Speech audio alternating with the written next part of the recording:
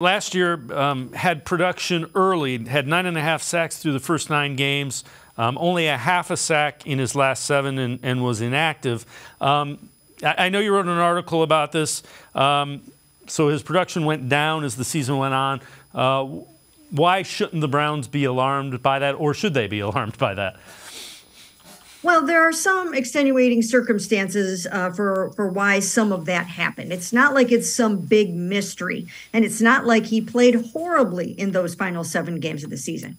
What happened is on November 13th, when they were beating the Bills, he suffered a knee contusion. He was in the middle of a monster game. He was in the midst of getting 9 pressures for the second straight week and a sack in that game. But he suffered a knee contusion, and he was never really the same the rest of the season. In addition to that, teams really caught up to him and realized, we cannot let him, just be out here, getting to the quarterback, wreaking havoc, being so disruptive. We've got to get other bodies on him. And so they did that. They started focusing on him a lot more.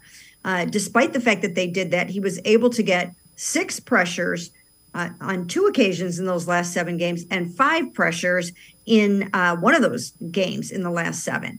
So it wasn't like he just was sitting around doing nothing in the final stretch. He was still being very, very disruptive and productive and paving the way for Danielle Hunter to get some of his sacks.